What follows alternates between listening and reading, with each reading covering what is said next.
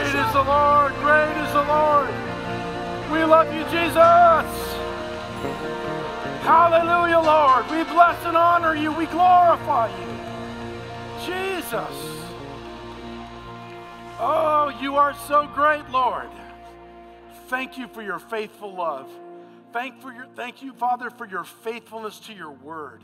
Thank you, Father, for your faithfulness to us because of Jesus Christ. We're so grateful to you, Father.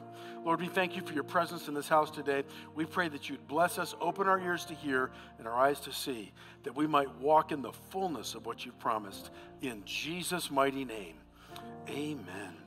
Praise the Lord. Turn to 2 or 3 people and tell them he is faithful. And you can be seated.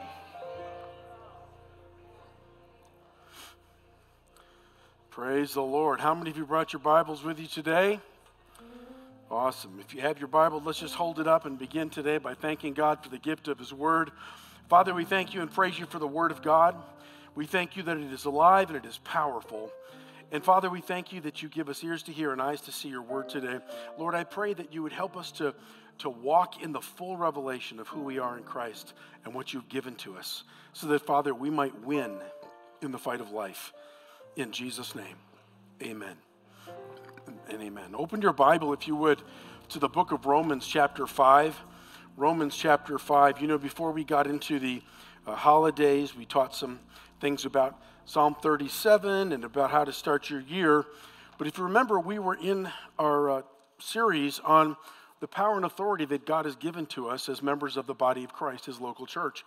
And we were talking about some of the things that we have in Christ Jesus, and we were looking deeply at the subject of faith, how faith is the thing that God's given us to please God. And once you know about the power of faith and you know how to walk in faith, now we have to use our faith to walk in the full revelation of what God has done for us. It takes faith to walk in the revelation of God, in the declarations of God. And so today I want to talk to you about something that is absolutely essential to your victory as a believer, as someone who is following Jesus Christ and has accepted Christ as your Lord and Savior. And I believe ignorance of this topic that we're going to look at is the cause of so much heartache in the body of Christ. And it's because we don't fully believe and have faith in what Scripture tells us. Either we don't know it, we haven't been taught it, or we simply have not exercised our faith to walk in the revelation of it. You know, there's several things the enemy can do after you become a follower of Jesus to keep you in bondage. One is to keep you in ignorance, to keep you from knowing everything that belongs to you in Christ, to keep you, even though he may, allow you to think that you're saved or believe that you're saved, he doesn't want you to know all of the benefits that God has provided for us as believers in Christ, and he wants us to continue to operate out of the old life, the old thinking, the old mindset that we had before we came to Jesus. And you can be a born-again believer with a new heart and still live like the old life because you haven't got the revelation, the truth of what belongs to you. You know, you can have all kinds of things that you receive as an inheritance in God, but if you don't know they're part of your inheritance, then you won't take advantage of them. And so very often the enemy keeps us blind to truths. The other thing he tries to do, if he can't keep us from understanding what God has done for us in Christ, he wants to give us doubt and fear that God's promise is really true. He wants to keep us from really walking in that revelation. And so in order for us to defeat the enemy as believers, we have to know what God has promised us, and we've got to believe the truths that God has revealed. And of all the truths that God has revealed, there is not any that is more important than the one we're going to talk about today. Failure to fully appreciate what the Bible says about this particular topic guarantees that you're going to walk in what Paul calls the weak and beggarly elements. You're going to walk in your life without the full assurance of victory that belongs to you. In fact, if you don't know this truth, even if you know the promises of God, you will not fully be able to appreciate them because you will be beat up with condemnation. He'll keep you in the bondage of fear that God somehow is going to punish you because of your sins and mistakes. But when you fully accept what God has said about this topic, and you believe that it's true, and you walk in the light of this revelation, it sets you up for victory, listen, in this life. And this is the reason we need to understand this truth, because it's what God has provided for us to live in victory now. Turn to somebody and say, victory today. And what I'm talking about is the incredible gift of righteousness. Everybody say the gift of righteousness. Let's begin by looking at Romans chapter 5. Romans chapter 5, and we'll just pick up in verse 12. I want you to see what Paul is talking about. He's talking about the condition of the human race as a result of sin. And in verse 12 it says, therefore, just as through one man sin entered the world, and death through sin, and thus death spread to all men, all mankind in the Greek, all humans, because all have sinned. Turn to somebody and say, through one man, sin entered the world. Now notice what he said. You have one man. That man opened the door to sin for the entire world, and sin opened the door to death. And death then spread to all humanity because all have sinned. This is a very important topic. First of all, let's start with the end of the verse, Romans 5:12. He makes a statement, all have sinned. Now, what we're going to look at in the beginning of our message today is God's assessment of the human race. And we need to accept God's diagnosis. Because today, it's very popular to mix other religious ideas and notions, New Age concepts, with the promises of the gospel. And I'm going to tell you right now, anything that's mixed into the Bible that isn't from the Bible is going to corrupt your thinking and understanding. The Bible diagnoses the human race perfectly because it's God's diagnosis. And since God made us, He knows how to fix us. And I'm going to accept His diagnosis before I accept anybody else's. Now today, it's very common for people to believe, even people who profess to be Christians, that humans are basically good. That we're born good, but that because of a lack of justice, because of oppression, because of historical issues that have happened through the generations, we learn violence. We have to learn how to hate, that these are not the natural conditions of humanity, but that we're born basically good. And what we need to do is learn about our inherent goodness and walk in that goodness, and then the evil will disappear. And so the source of evil in this philosophy, in humanism, is one of the great philosophies that espouse this, is that the appearance of evil in the world is a result of ignorance. That we do bad because we don't know better, and if we knew better, then we wouldn't do bad. We do bad because we've been psychologically trained to do so, conditioned by the world to do bad. But if we could educate people, and if we could somehow, through some sort of system of governance, maybe government, we could socially gerrymander humanity, we could control the flow of wealth, we could control the flow of thought. If some great government system could rule over us and make it all just and equitable, then the evil in the world would disappear, because basically no one would want, everybody would be equal, and all would be right with the world. This is the promise of communism. This is the promise of what we would call radical socialism. This is the promise of humanism, which all, if you read them, are very, very similar, and they kind of borrow from each other in their root thoughts. Man is good, man is ignorant, there's injustice, and we deal with the injustice. Man will recognize his goodness, and everything will be okay with the world. Man doesn't really need God. Now, for those who ascribe to a religious kind of this humanism, they would say that man is not only basically good, but ignorant. Man, in fact, is divine. That man is God. That we are all gods in embryo. This is the promise of Scientology, that we were all alien deities that have fallen and lost our knowledge of our true nature as thetans. And that if we could simply get rid of the negative energy through a very expensive process, called auditing, then we would recognize our true inherent greatness, and we would have not only natural powers, we would dominate in this life, we would be as gods in this life. And that's just another expression of ancient Hinduism and even Buddhism, though it doesn't expressly teach a deity. It teaches that we are all part of the one God consciousness, the God mind, and if we get rid of our bad karma, if we get rid of our bad actions, if we get rid of the sense of desire, then we'll all be absorbed eventually through an endless cycle of birth and deaths into the great consciousness, the great mind, and so eventually we'll all be as God or God himself, though they wouldn't say there's an actual God in traditional Buddhism. And so it goes. The modern New Age movement and a lot of the new thought movements that we have today talk about the inherent goodness of man, that man basically is a being that is suffering because of ignorance and oppression. And once we know our true divine selves, we know our own inner spirit, we can arise and ascend above and control. There are even people today, many, you can read about some of these multi-billionaires who have such an idea, this humanist concept, that they're looking to find ways to get rid of death itself.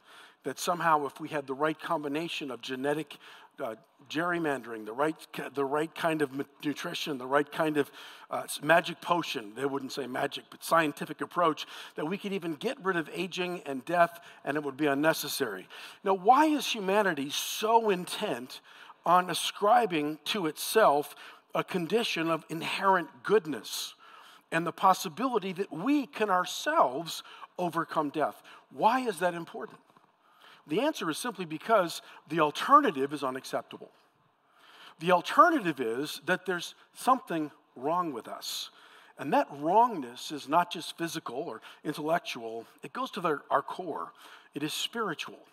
And that we have somehow fallen short of our original created design. And that therefore, we're dependent on something else to save us. This is not a popular thought for man. Today, if you were to go out and say to even the average person in the world, you're a sinner, I'm a sinner, we've all become sick with sin, they would say, well, I sin sometimes, but I'm basically a good person. I do a lot of good deeds. It's not popular for us to think of ourselves as having anything that we cannot, in our own strength, as the captain of our own ship, with our own will and the right combination of energy and self-discipline and education and effort, overcome. This is the way of man. But God diagnoses man differently than man diagnoses himself. And I believe God's diagnosis. Anybody who doesn't believe that children are born with a problem called sin either aren't parents or are blind. Because by the time they're 3, it becomes very evident that there's something that rebels against what it knows to do right. It's in all of us. And this is what God is saying in the book of Romans and throughout Scripture. Humanity is precious, created by God to walk in fellowship with him, but something has happened to us. Now, with that thought in mind, let's go back and see what God says. Therefore, he said, is through one man death entered the world, and death through sin, and thus death is spread to all men because all have sinned. Now, let's go on to verse 15. But the free gift is not like the offense. For if by one man's offense many died, much more the grace of God and the gift of grace of the one man, Jesus Christ, shall abound to many. And the gift is not like that which came through the one who sinned. For the judgment which came from the one offense resulted in condemnation. But the free gift which came from many offenses resulted in, here's a word, justification. Now I'm going to give you this word, it's important. It's a Bible word, and you need to know it. Justification. The word justification is actually a legal term in the ancient Greek world. It means to be made righteous, and I will say guiltless, by a declaration, a legal declaration. So in the court of law, The evidence is presented against the accused. The defense presents their evidence, and ultimately the judge makes a decision. And when the judge looks at the evidence, the judge either issues a condemnation, this term condemnation in this passage is the legal term of a judge rendering a guilty verdict. He either says you are guilty based on the evidence, and therefore you must be punished. But if the judge is convinced based on the defense argument of your righteousness or your right standing, then he issues an order or an edict, and he declares the guilty person or the accused person to be justified or made righteous. And once a person is declared righteous in a court of law, that means that they are not guilty of the sin, and they are not to be treated according to the accused offense. Whatever the accusation was, now legally, they cannot be treated any differently than someone who never committed the offense. Now, here's the problem with you and me. We are guilty. We did commit the offense. Because as we just read, through one man, sin spread to all men, and death through sin. Because all have sinned. This is important. All have sinned. The first assessment that God gives to the human race is that all of us are guilty. And I want to show you this. Go back to the book of Isaiah chapter 59. We're just going to take a minute to look at it. I don't want to stay in the problem, but we do need to accept what God's diagnosis is for the human race if we're going to appreciate the free gift that God has given us. In Isaiah 59, the prophet is assessing God's people, Israel. Now, there were the nations of the world that were involved in all kinds of wicked sacrifices and behaviors, terrible, terrible moral sins in the sight of God. And then there were God's people who had the law and had the prophets, and they were endeavoring to live according to the law. The problem was that God's people, the people of God in the Old Testament were Israel, they kept breaking the law even though God gave them the law. God gave them the law supernaturally. He gave them his provision. He gave them his blessing. He even gave them his spirit in the Ark of the Covenant. He gave them all these gifts and said, now here's the laws. If you keep the laws, you'll be blessed. If you break the laws, you'll be cursed like the rest of the world. But now time had passed, hundreds of years, and Israel, even with the gift of the law, the scriptures, even with the gift of the sacrifices and the presence of God, still was breaking the law. So the prophet Isaiah gives them a diagnosis. And let me just say, if this is true about the people of God, it's true about everyone. Look at what he says. Behold, the Lord's hand is not shortened that it cannot save, nor is his ear heavy that it cannot hear. Heavy means filled. God doesn't have wax in his ears. God is not, disabled. God has a hand and he can use it. He's got an ear and he can hear. But there's a problem. Verse 2 tells us the problem. But your iniquities have separated you from God, and your sins have hidden his face from you so that he will not hear. He can hear, but because of our sins, he doesn't hear. For your hands are defiled with blood and your fingers with iniquity. Your lips have spoken lies and your tongue has muttered adversity. It gets worse from there. Verse 4. No one calls for justice, nor does anyone plead for truth. They trust in empty words and speak lies. They conceive evil and bring forth iniquity.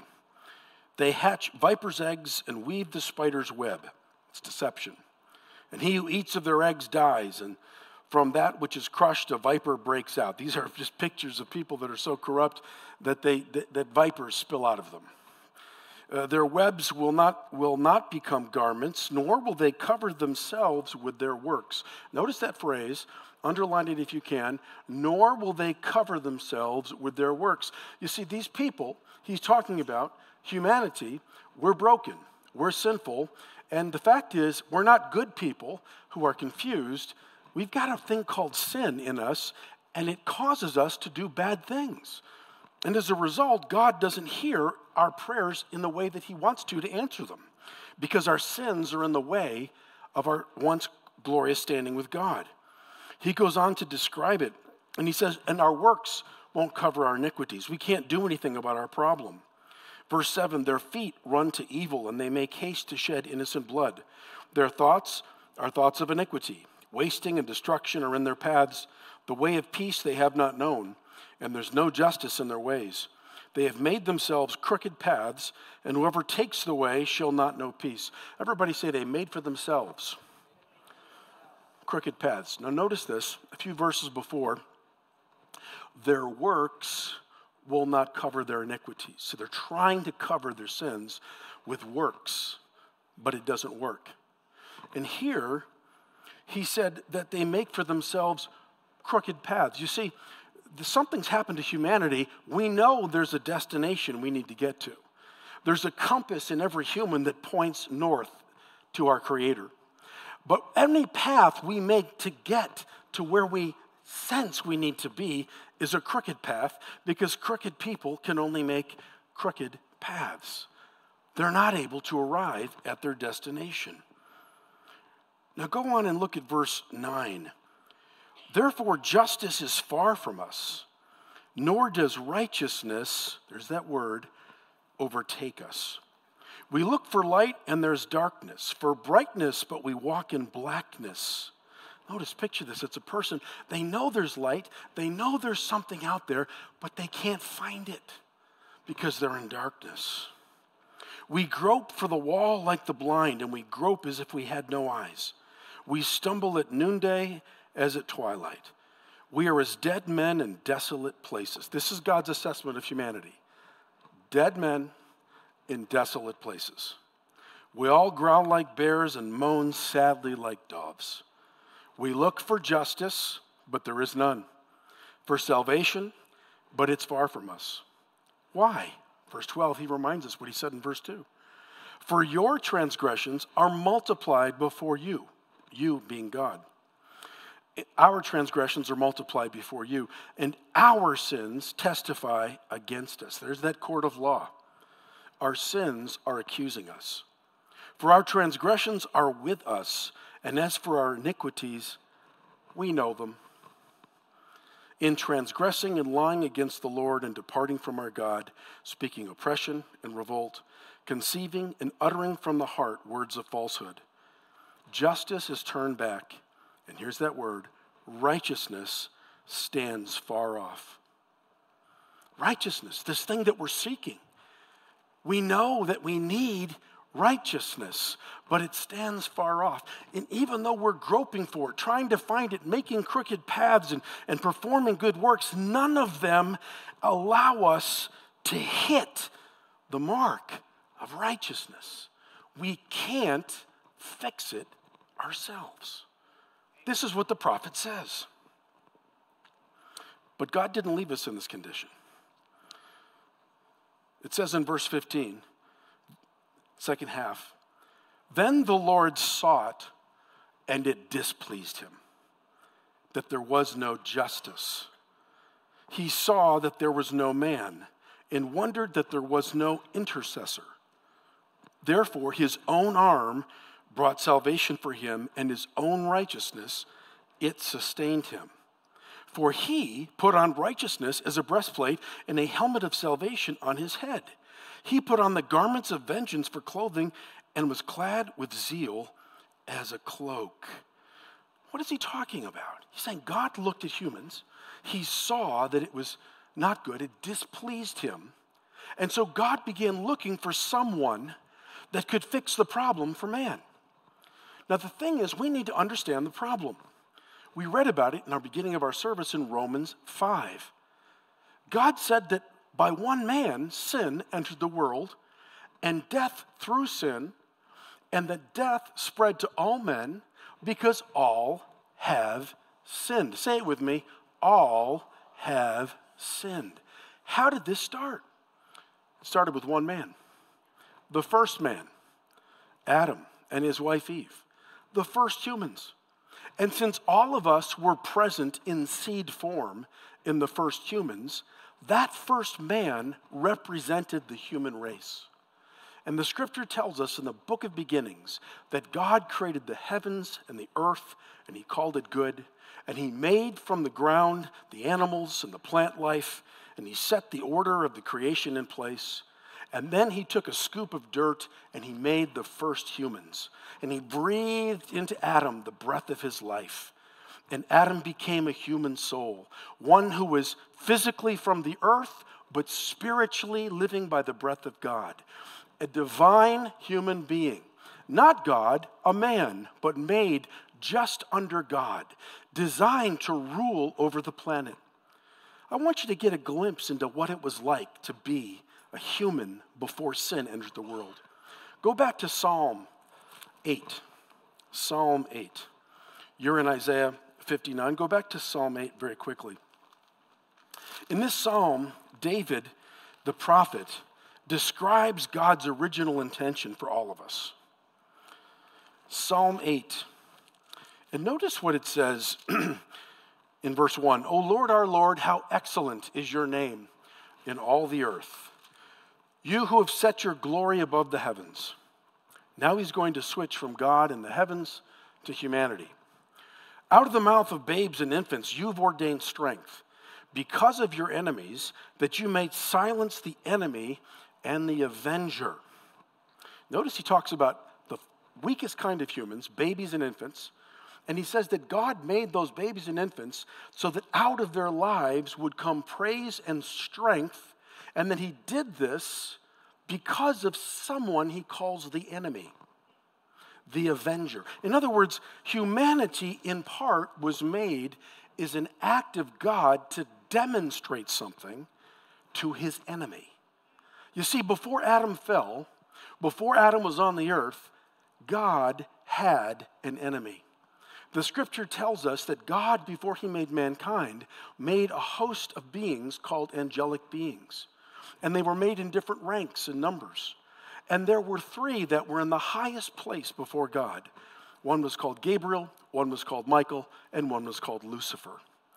And we don't know much about what happened, but we know this, that there was a war in heaven.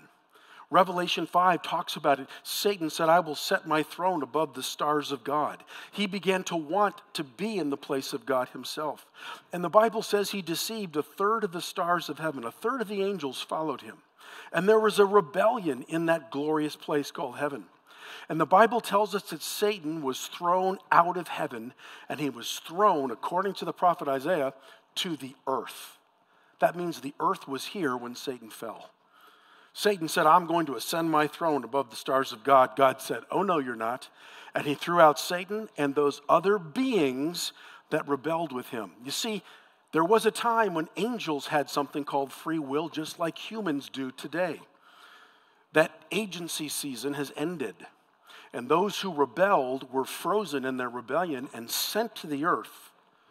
And the Bible says that when Satan fell, he made the world a wilderness.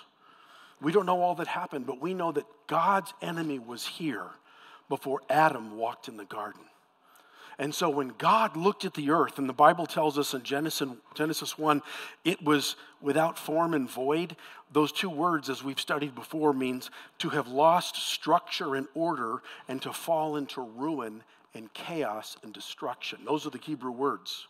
Something happened to the earth, and it was thrown into chaos. It was flooded, we find out, and covered with water, and the light was withdrawn. It was an ice planet. And the Bible says that darkness, and the word darkness is the Hebrew word that means moral darkness or wickedness, was on the face of the deep. That Satan was thrown to this earth with those angels that sinned, and he was stuck here in his prison. And then God began to hover over the face of the waters. And God said, now I'm going to do something. And he said, let there be light. And there was light. And the ice melted. And the waters receded. And God said, let dry land appear. And the land came forth. And God said, let the vegetation appear. And vegetation came forth. And God said, let the animals appear. And out of the ground came the animals. And God began to populate this planet with creatures and beasts and beauty. But there was somebody already here. Satan was here. He was locked out of it, but he was here in the spirit realm observing all of it. I imagine what it was like for Satan to be on the earth in his punishment and seeing God create all of this beauty. he must have been thinking, what is he up to? What is he up to? And then finally, after he made this whole planet, God took a scoop of dirt and breathed into it his own presence. And he made a little person that God said, now that is my image. That's my likeness. Genesis 1:26, now let us make man in our image and according to our likeness, and let them have dominion over all the work of my hands. What must that have been like for the enemy? To see this dirt creature now given authority over everything God had created that was his prison.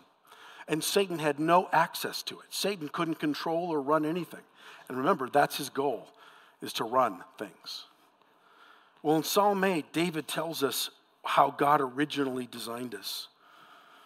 He said in verse 3, when I consider your heavens and the work of your fingers, the moon and the stars which you've ordained, what is man or humanity that you are mindful of him, and the Son of Man that you visit him?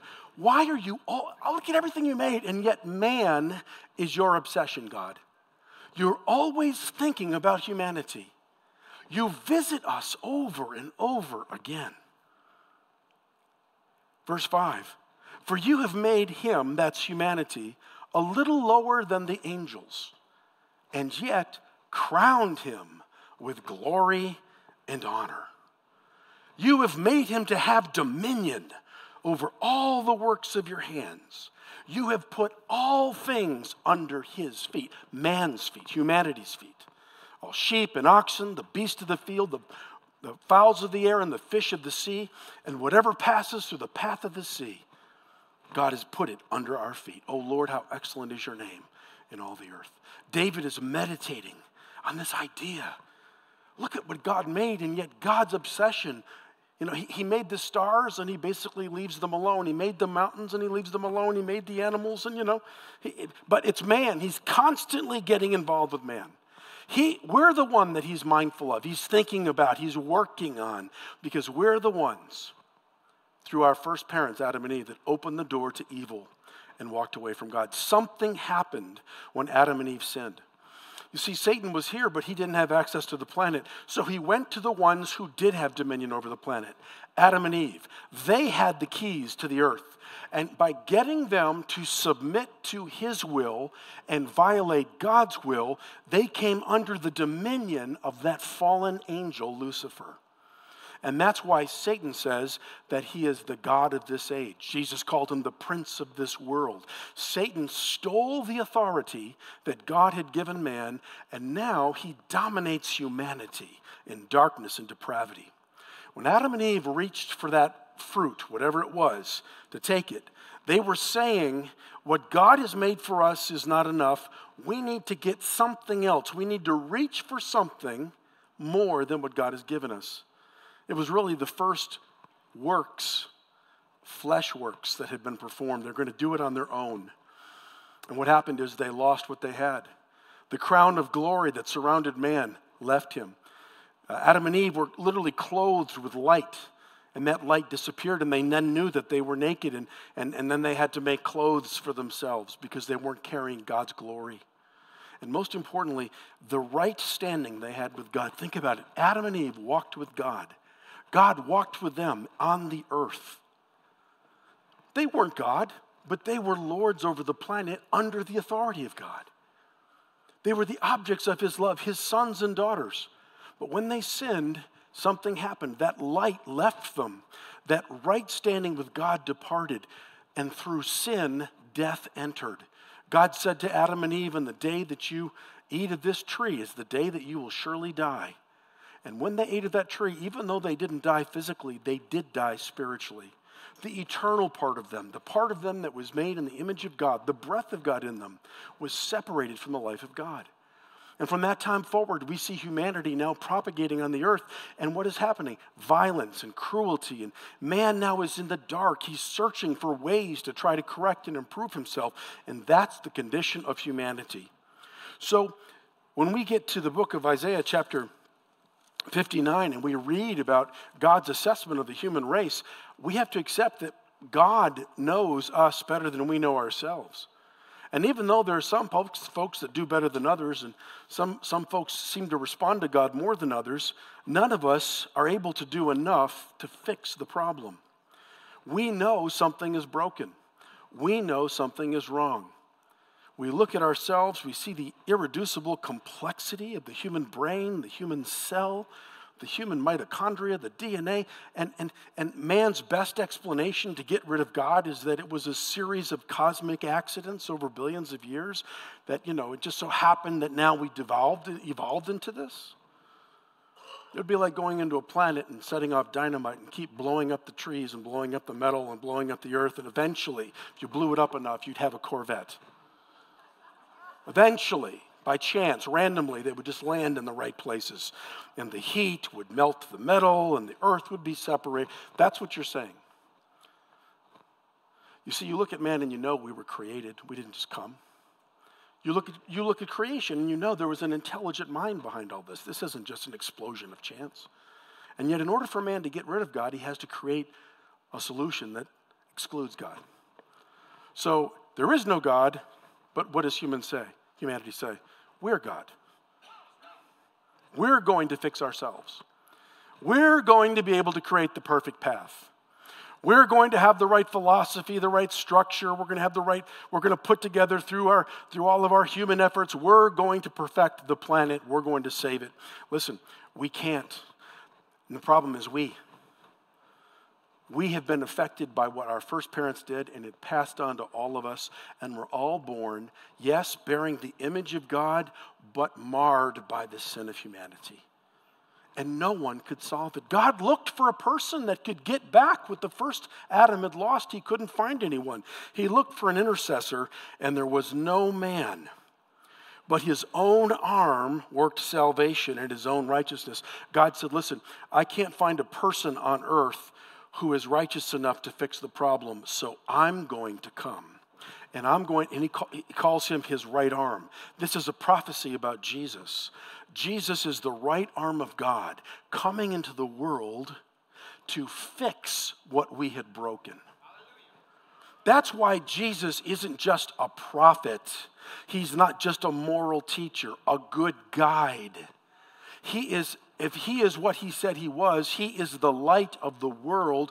He is God made flesh. Then he is not just an option on the smorgasbords of spiritual options. He is the way, the truth, the life.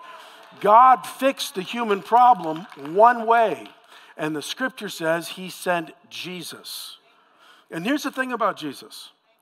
The only information we have about Jesus, the only information, is the information that comes from the documents that were written in his lifetime and after his death in the first centuries. And we have all of them. Go ahead and look at the Roman history books. There's just little pieces. He's mentioned 3 or 4 times in secular histories. We know he existed because of his mention. But there's no revelation about him. The only information we have about Jesus is the 4 Gospels written by the people who saw him and heard him. And they've been preserved for 2,000 years. So if the only source of information about Jesus, and it is the only source that can be trusted, comes from the people that knew him and saw him in the first century, and we have those documents, which all scholars agree they are first century documents. They were written in the lifetime or right after, in the lifetime of the people who knew him and saw him. Then we need to take what Jesus said, recorded by those who knew him and saw him, because that's the only information we have.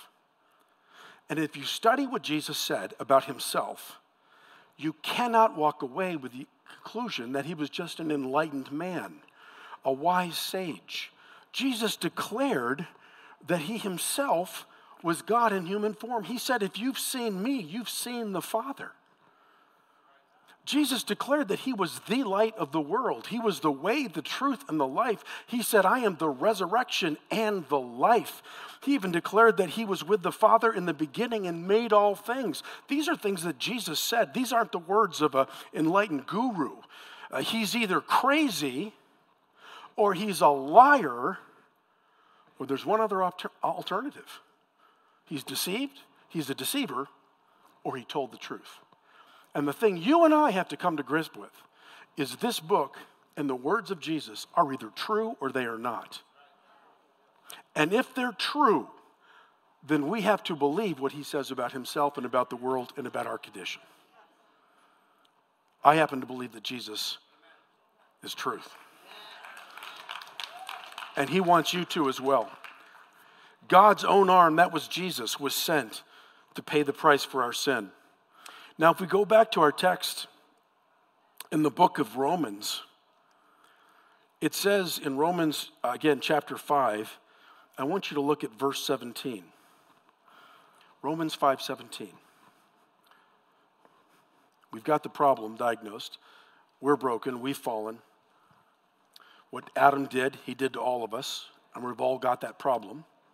We can't make it straight and fix it ourselves. We can't work our way to perfection. We can't create a path because our paths will be crooked.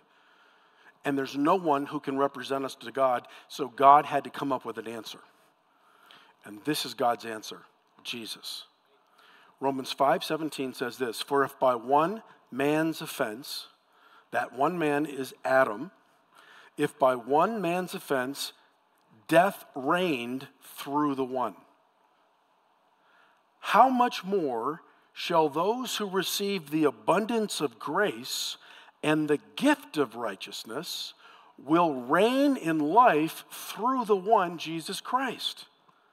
You see, Jesus came as the second Adam. Jesus came to do what we could not do ourselves. He's his right arm. God sent Jesus, and this is what's important. Jesus was God the Son, eternally with God, but he took on a human body and a human life, made in our image and likeness, so he could represent us, this is so important, to God as a man, but represent God to us as God. In Jesus is not half man, half God, or a divine man, or a God that looks like a man. We have 100% fully human and fully God. God, who didn't need a human body, assumed a human nature, and in Christ they were united. So when you look at Jesus, you see God in a body. As man, he represents us to God. But as God, he represents the Father to us. We need Jesus. He's the only one. And he's fully human like we are. Hebrews says that in every way that we are tempted, he was tempted. Every pull that you and I feel to unrighteousness, to wickedness, there's no temptation that you've had that Jesus didn't at one point in his human life feel the pull of. That's why he can have compassion on those who are tempted. He gets it. He gets you. He understands, but he didn't sin. Because his divine nature, he stayed true to God. Hallelujah. And Jesus came, and I want you to get this. Yes, he taught us about the ways of God. He came to teach us. He came to demonstrate the Father so that when we look at Jesus, we can know what God is like. He came to heal the multitudes and raise the dead and calm the seas and rebuke the wind. He came to cast out demons. All the wonderful things that Jesus did. Feed the hungry and multiply the loaves and fishes. All of those things, yes, he did. But he did them on the way to something called the cross. The reason Jesus came was to die. And at the end of his life, he marched up Calvary's hill and he laid himself down on a wooden tree. And he was lifted up between heaven and earth, and for 3 hours he suffered. The scripture tells us that when he was on that cross, that's the reason he came. And on the cross, Jesus was the perfect representative of man before God. Now the question is, why did Jesus suffer? What was the reason? Why did God have to have Jesus suffer? Because you see, our sins require payment. The Bible says the soul that sins shall die. Death, spiritual death, and separation from God is what we have all earned.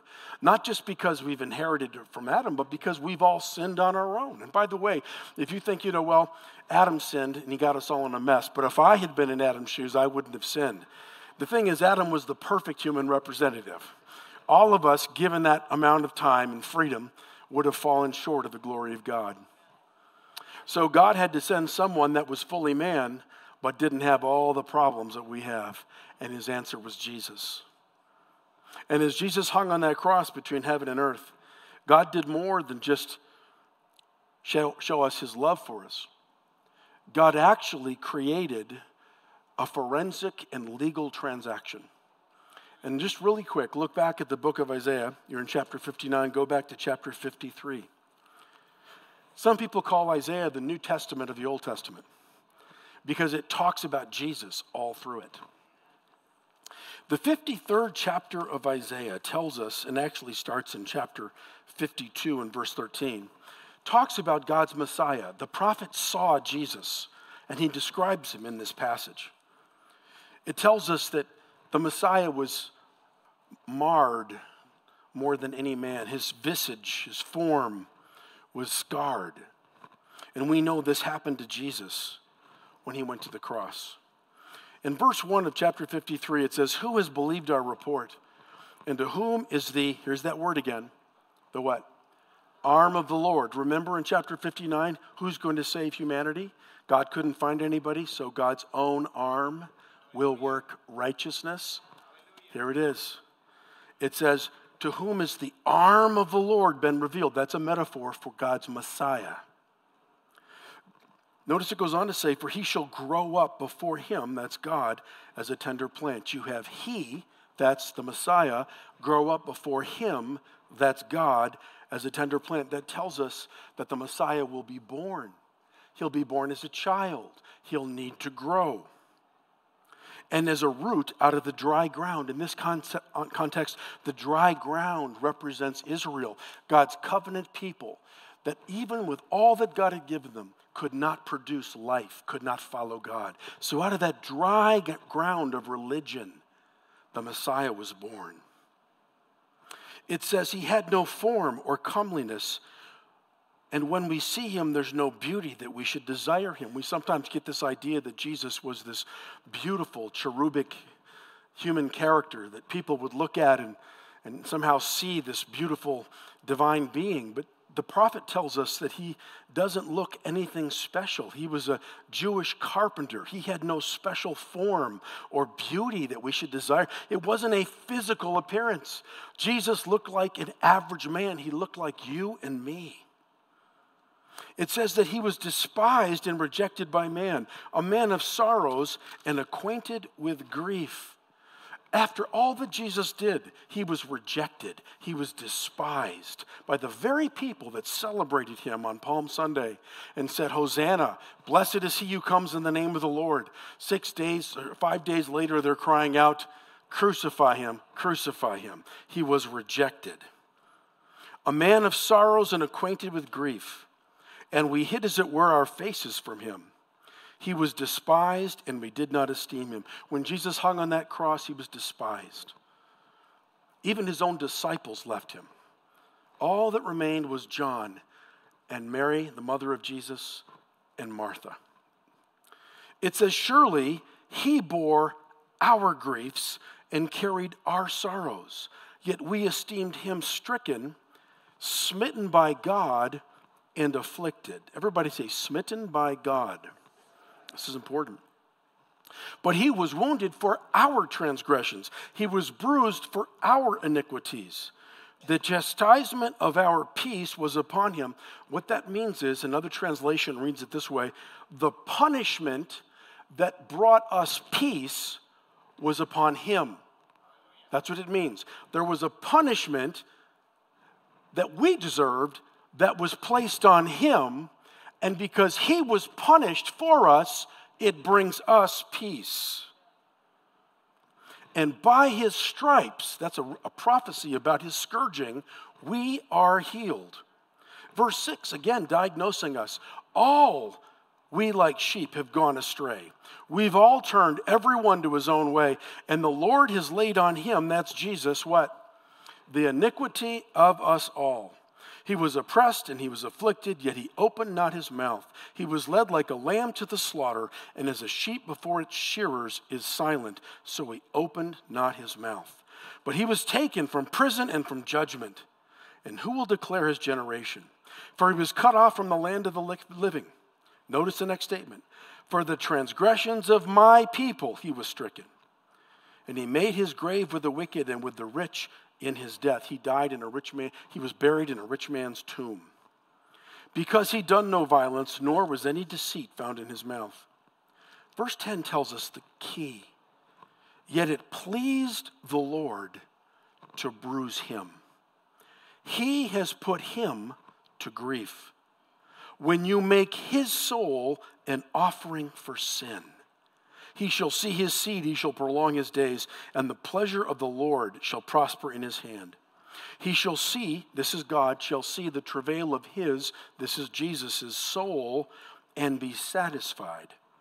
By knowledge, my righteous servant shall, here's that word, justify. What does justify mean? To be made righteous. He shall justify many. For why? How is he going to justify us?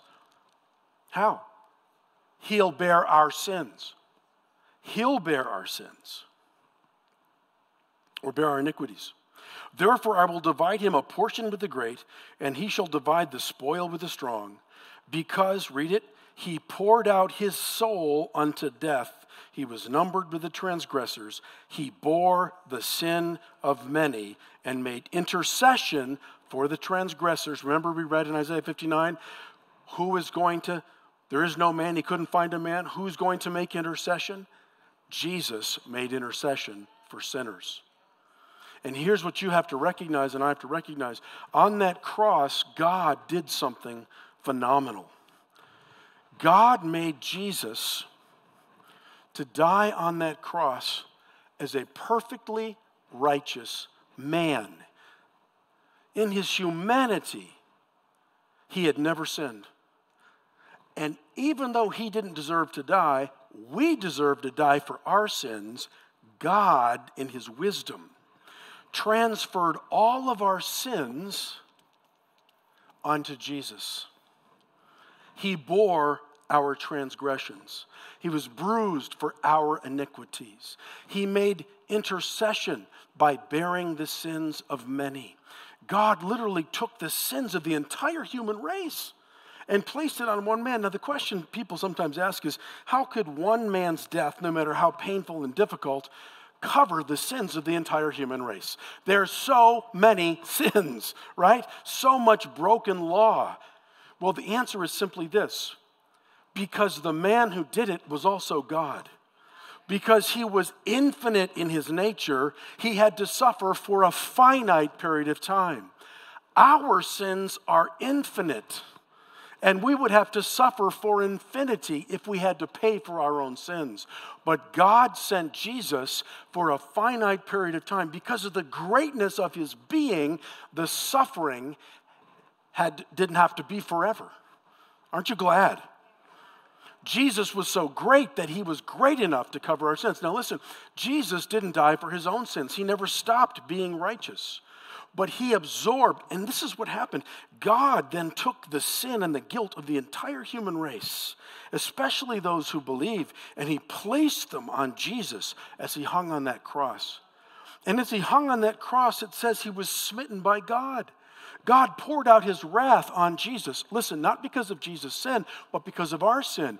God punished Jesus in place of us. So much so that one of the last things Jesus said before dying is, my God, why have you forsaken me? As Martin Luther, the great reformer, said, for a moment in time, the Father somehow turned his back on his Son, the humanity of Jesus, and Jesus felt what it's like to be cut off from God for the first time in eternity. God had to punish him for us, or we have to pay for our sins. And the Bible says that when Jesus died, according to Acts chapter 2, that Jesus descended in Ephesians 4 into the lower parts of the earth. He went to hell. And for a moment, he tasted what that's like, to be separated for eternity. But the Bible says God saw the suffering of his soul and was satisfied. And then he took him from judgment. And on the third day, Jesus was snatched out of that grave. Jesus was raised again, victorious over sin. He went and suffered for us in our place. He did it so we don't have to suffer. He bore our sins so that we can be forgiven. That's the message of the gospel. That's why believing, for Christians, we're really, really big on Jesus. We're really big on believing in Jesus. Our Muslim friends believe in Jesus the prophet, but they deny that Jesus died. They deny that his blood is necessary to cover their sins. They deny that Jesus is the Son of God. God bless our dear Muslim friends, but I want you to know, when you deny Jesus is the Son of God, you deny the only one who can represent you before the Father. When you deny the blood of Jesus, you deny the only thing that can forgive you and cleanse you of your sins. There's no other substance in the earth that can make you right with God. There's no other death that can pay the price for your sins. And there's no good deeds you can do that will possibly fix your problem. Jesus did it once for everyone. And the crime that will send a man or woman into a godless eternity is rejecting that act of God on the cross. That's why the Bible says, and Jesus said, he who that has the Son has life. He who does not have the Son does not have life. Thomas said, how will we know where you're going and how will we know the way? And Jesus said, I am the way. I am the truth. I am the life. No man comes to the Father except through me. Well, that's awfully exclusive. Listen, aren't you glad he made a way? He may not make your way. We want to make our own way and then have God accept it. God says, no, I made a way for everybody. It was my way. And when you hear that message and believe it, God does something. Look in 2 Corinthians 5:21. 2 Corinthians 5:21.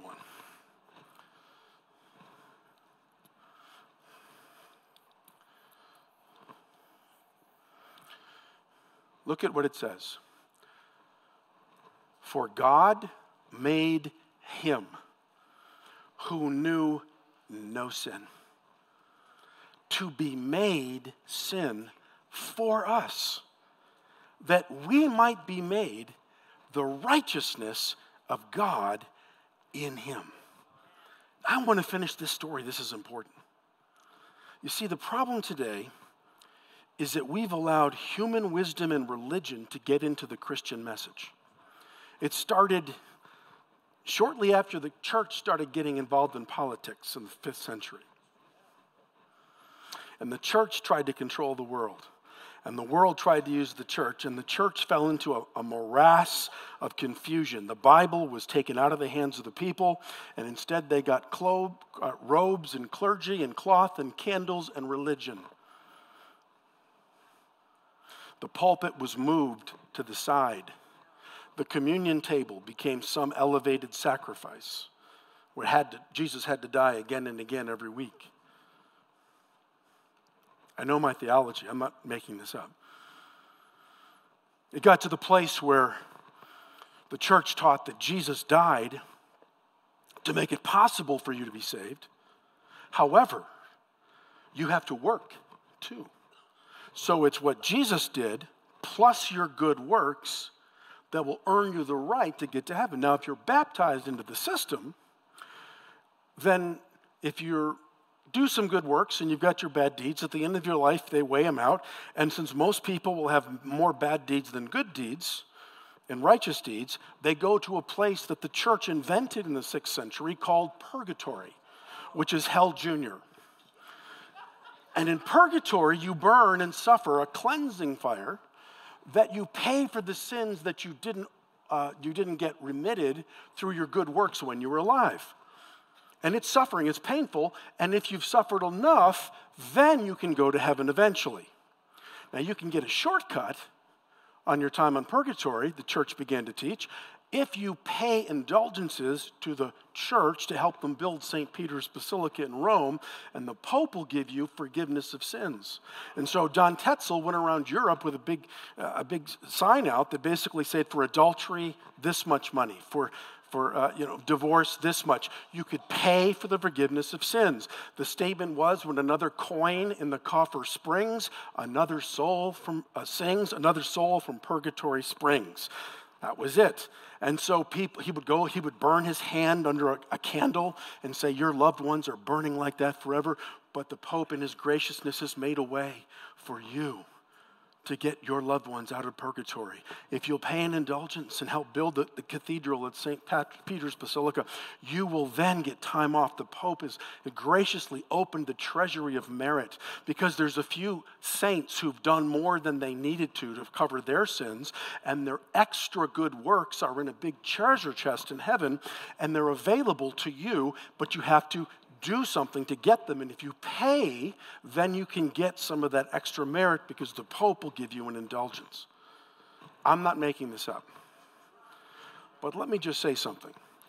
When you're watching television and some healing evangelist says, I've got this green prosperity cloth, and if you make an offering of $500, if you give your best seed of $1,000, and you take this and you lay it on your bank account, you lay it on your wallet, and you dance around it 3 times and anoint it with oil and send it back to me with your best offering. It's sale of indulgences. It's the same thing. Charismatics can be just as bad. We're not condemning our dear Catholic friends, and Catholicism has tried to step away from all of that. But in the 16th century, that's what it was. You're saved by what Jesus did. He made it possible for you to get there. Here you are. But the church began to teach the problem is your unrighteousness, your sins. So when you come to Christ, you get the possibility of getting to heaven, but you have to walk through and pay for your sins through your good works. And when you die, if you're at the top of the mountain, you go to heaven. If not, you go to this purgatory place where you burn for a while, and then you can get up to heaven. Okay? Now, God did something way better than that. Jesus didn't just make a way for you to work your way to heaven. Jesus performed every work perfectly that you and I couldn't perform. And when you're born again, you don't just get a get out of hell card, you receive the gift of eternal life. God made Jesus, who knew no sin, to become sin for you. So here's Christ on the cross. Here's you. On the cross, God took all of our sins and laid them on Jesus, and took Jesus' righteousness and transfers it to you, that you might be made the righteousness of God in Christ. So when a person is born again, even though we're separated in time and space from Jerusalem in the first century, there's no distance in God. God has one hand on Jesus and one hand on every person that comes to faith in Christ throughout history. And in that moment, he transfers all of your sins to Jesus and calls them paid, and then takes his perfect righteousness and transfers it to you. And you are made the righteousness of God in Christ. And I want you to know that makes a big difference. Unfortunately, even Christian evangelicals today, Christians teach, I'm saved, but I still got to work to become righteous. The problem with that is you're not going to be able to work enough to get there.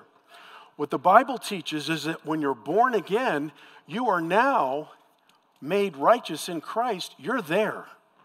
You are righteous. Now, your body still sins. The Bible says in Romans 7 that sin dwells in your flesh, not in your spirit, but in your flesh. So you get a brand new spirit that's made right with God, but you have the same old body that still has a propensity to sin, and you have the same old thought life, the same thought pattern that inclines you to sin. But here's the difference. You're not here trying to get rid of this so you can be righteous. You are here the moment you're born again. You are righteous in your spirit, and now you look back at your propensity to sin, the problems in your flesh, and you deal with them not as a sinner trying to be righteous, but as a righteous man, a righteous woman who's born of God, learning to manage your body. It makes all the difference in the world. I'm not looking at righteousness. I'm on the mountain of righteousness because Christ's righteousness has been infused into me. I've been made the righteousness of God. Now I have this treasure, this born-again spirit in this same old body, and yes, that's where my struggle is. That's why when a Christian dies, they don't struggle with sin anymore because you get rid of your body. And all the temptations you have are in your flesh. They're in your body and in your unrenewed mind. You're either tempted or dead.